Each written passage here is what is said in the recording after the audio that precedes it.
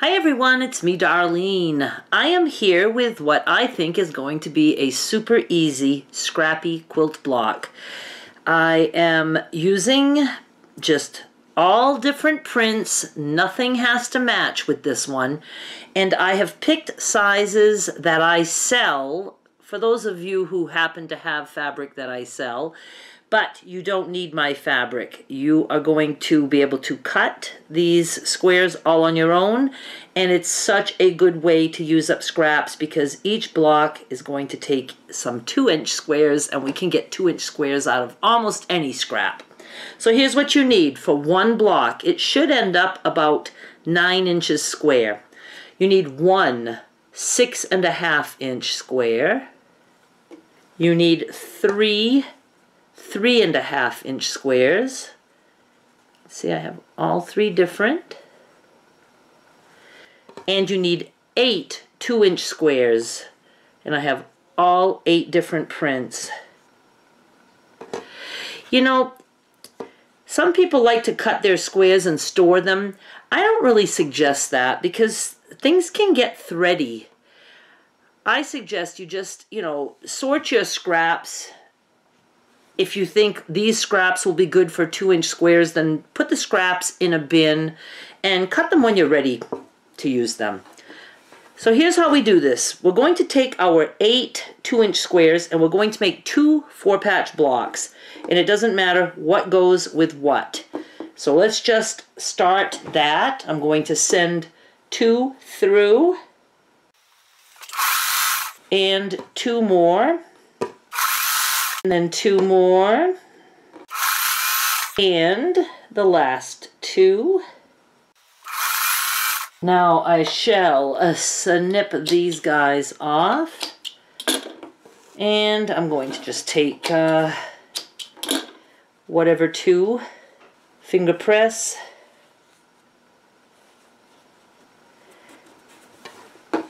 I don't want too much purple altogether, so let's put these 2 together like that to make a little 4-patch.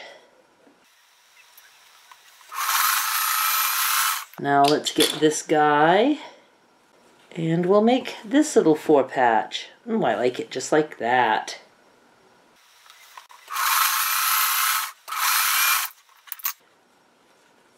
Okay, that's all the piecing that we have to do before we put the block together because the others are already cut to size.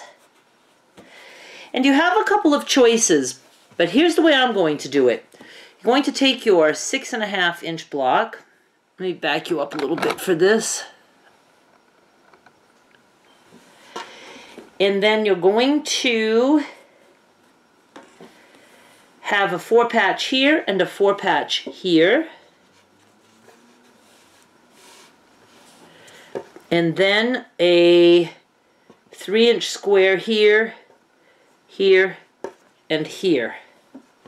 I'm actually going to put that one there because I like that green with that green over there. So it's hard to see. Let me show you a little bit better. So it goes 3.5, 4-patch, 3.5, 4-patch, 3.5, and this is our 6.5 right here. So now I'm just going to move this. I'm going to take these 2 pieces and sew those together. Send those through. Now I'm going to take the 2 on the bottom. I'm just remembering where they go. Hopefully I can remember. Snip this guy off, and this goes on the side of this, and this is going on the bottom of it. So I'm going to do that. I know usually I show you at the table, but I only wanted to do one camera and I felt like talking to you at my sewing machine tonight. Now let me take this guy off. Finger press. This is going on the bottom of this, and that's going to fit nicely. So I'm putting that right there. Now we're going to put our two pieces together and we will be done. This is so quick and easy, and it's going to end up making a, you know, a nice size square. So now I'm going to, oh, all right, I was twisted there. I'm going to put this all together. I remember I had a yellow here and the green there, and this is how it goes.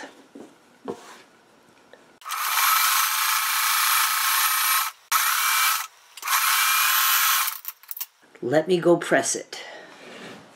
I was able to trim this to 9 inches square, and it is awesome. I'll show you some close-ups at the end. Now I want to tell you, don't worry about matching up intersections. And when you trim, don't worry if you take like more off one end than the other, you know, so that maybe these little squares would be a little smaller than the other block. If you can get all 9-inch squares, that's all you care about. Slap them together. It's meant to be scrappy in 2 ways. Scrappy, meaning you're going to be using your scraps, and it can be scrappy in how it's constructed, meaning intersections don't have to match at all.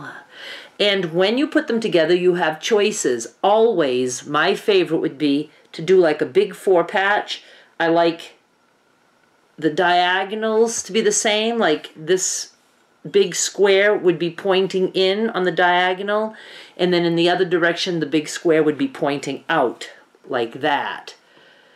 And but you can twist them and turn them any way you want, and just put them all together. I hope you enjoyed this video. Thank you so much for watching. Bye!